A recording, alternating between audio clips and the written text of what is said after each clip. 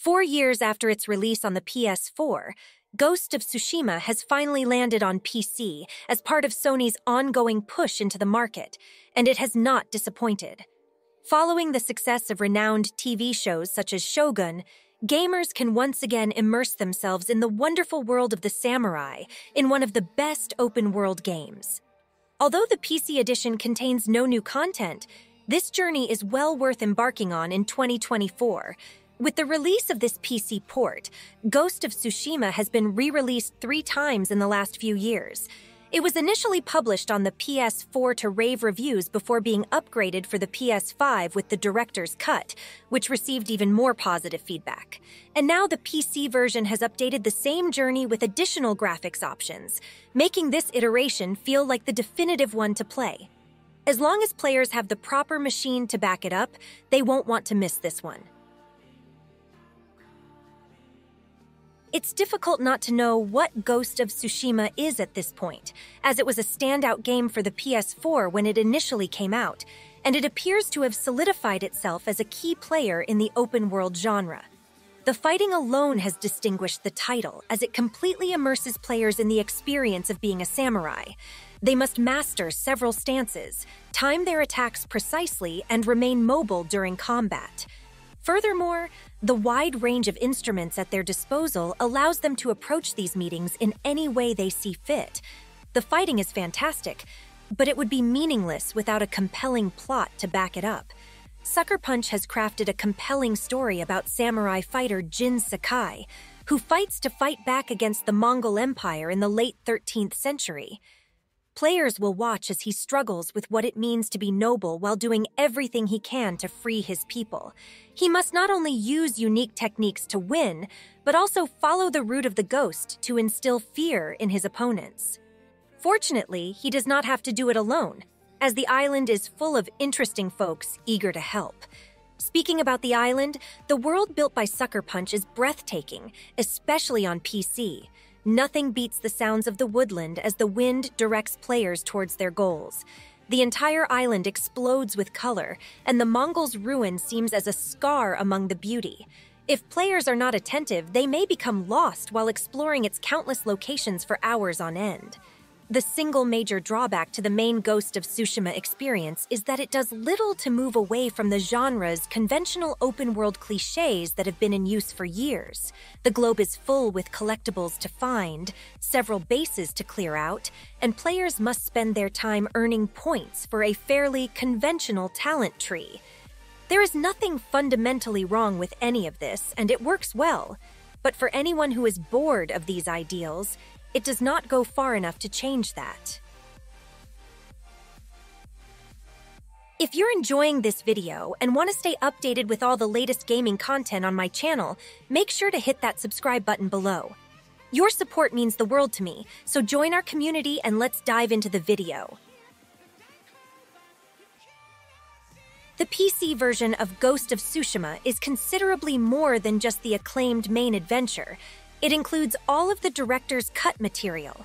Specifically, it includes various graphical upgrades, the Iki Island expansion, the Legends co-op mode, and a variety of cosmetics. While the cosmetics aren't particularly fascinating, the expansion and Legends mode are good ways to extend this trip beyond its finish. True to its name, the Iki Island expansion provides gamers with an entirely new island to liberate from the Mongols. The island is another stunning addition to Ghost of Tsushima, but the actual draw is the story.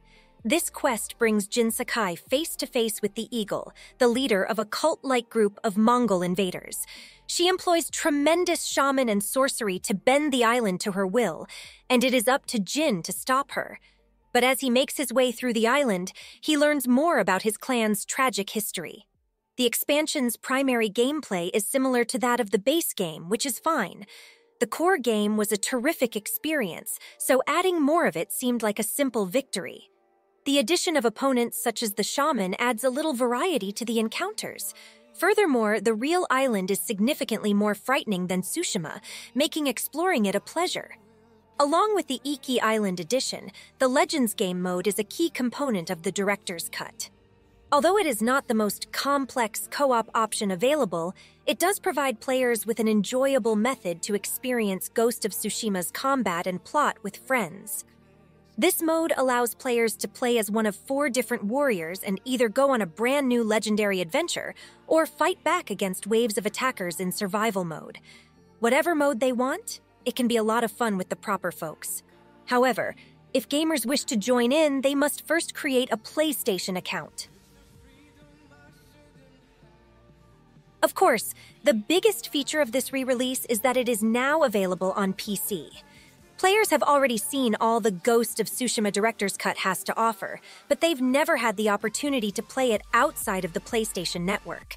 And while prior ports have been a mixed bag, this version of the game absolutely shines. So much so that some could consider it the only way to experience Jin Sakai's story. The PC port's new additions are primarily focused on graphical updates, which include an unlocked frame rate, new graphics options, and ultra-wide support. Through these additions, the world of Tsushima shines even brighter. There were seldom any graphical hiccups. The game ran extremely smoothly, and everything about it just worked. While players' experiences may differ depending upon the machine they have, so far, it seems like this may be one of the best ports to come out recently. Although the game runs smoothly, the controls may be improved at times. The game was initially intended for controllers, and it can feel like it. Changing stances can be difficult at times because the keyboard and mouse need quite distinct playstyles. Without a controller, it loses some of its ambiance because players cannot sense wind flowing through their DualSense speakers. So, while PC controls offer higher precision, the game may still be best enjoyed with a controller. Overall, the Ghost of Tsushima Director's Cut feels like an excellent port. The game was already an incredible open-world adventure, but the PC version has enhanced it much further. While the controls can be clunky at times, this is likely the best way to play the game. Whether gamers are new to the game or returning, Jin Sakai's trip is well worth the price of admission. Thanks for watching. If you enjoyed the video, don't forget to smash that like button, leave a comment with your thoughts, and subscribe to my channel for more awesome gaming content. Hit the bell icon so you never miss an update. See you in the next video.